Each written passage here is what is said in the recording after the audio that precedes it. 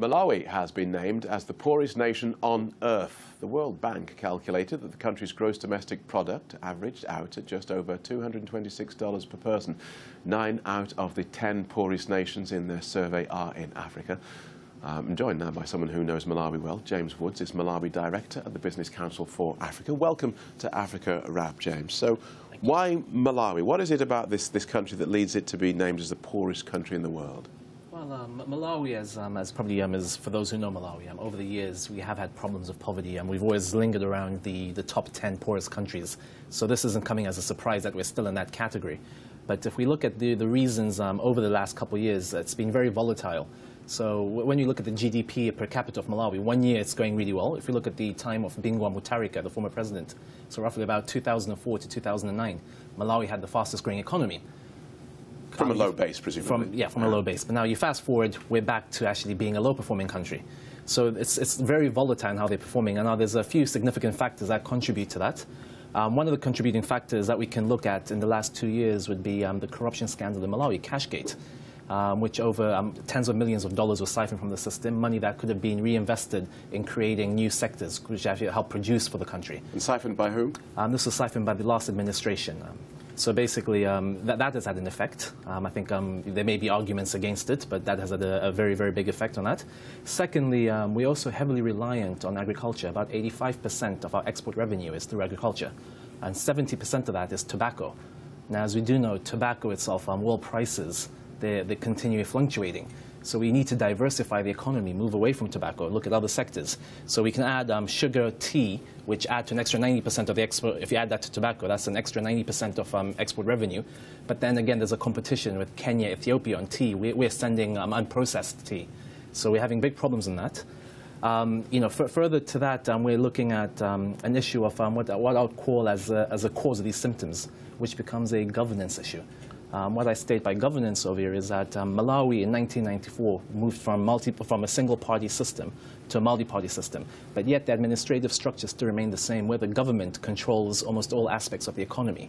So we have over 80 parastatals of the key sectors, looking at the agricultural board, electrical board, who all report to the president. Okay, so that's quite an interesting list there. Corruption, a lack of diversity in agriculture, and governance issues. So you've summed that up very well in just a couple of minutes. It's not going to come as a surprise to anyone in Malawi, I would guess. So where is the drive coming from to change this, to address this? Okay, now Malawi, last year we had an election where the Democratic Progressive Party under Peter Mutharika won. They're trying to put in together methods and measures that are going to address this. So to be honest with you, right now it's still too early to see the change that will happen, bearing in mind on the results we've just seen.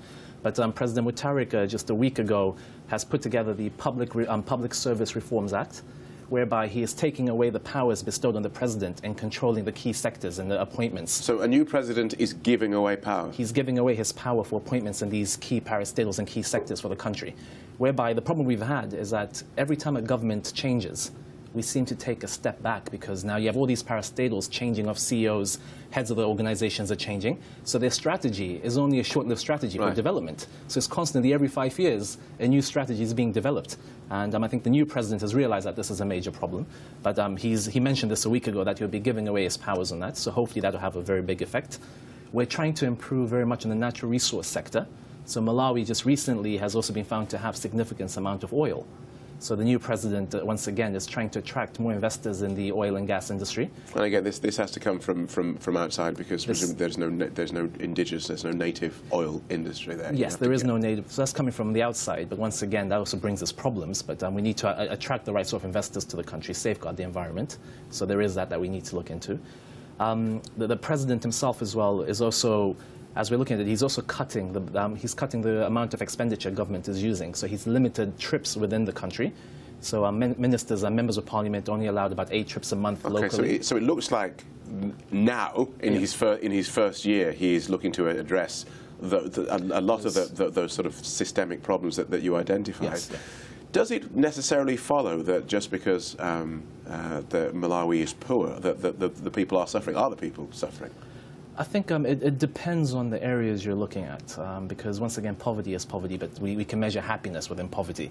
So it depends on the areas. We've been discussing this over the last few weeks around the world about the floods in Malawi. So right now, people are coupled with poverty and also being homeless. lack of food, lack of accommodation, lack of clothing.